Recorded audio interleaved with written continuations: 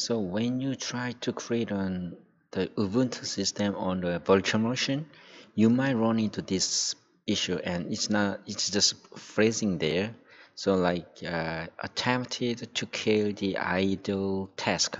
So this message is saying that you need more CPUs. Basically, it might mean different thing, but here you can solve the issue by increasing some number of CPUs on the virtual machine. So when you run into this message, just go and close this one, then just power off the machine, and then you need to go to settings here, and let's go to system, memory, and then let's go to, you need to find the okay, where is it? The CPU number of CPU. Oh, yeah, here.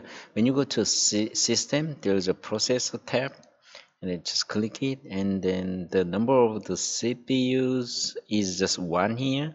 Just make it 2, and then let's say OK. Then run the system again. Let's click the start button and just give some time to the machine to run. Okay. This is the first, yeah.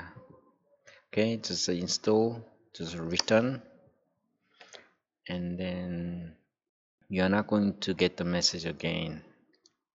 Okay, here you see this, it's working. You see the Ubuntu is moving to be installed. Okay, that's the one, very easy and simple. Okay.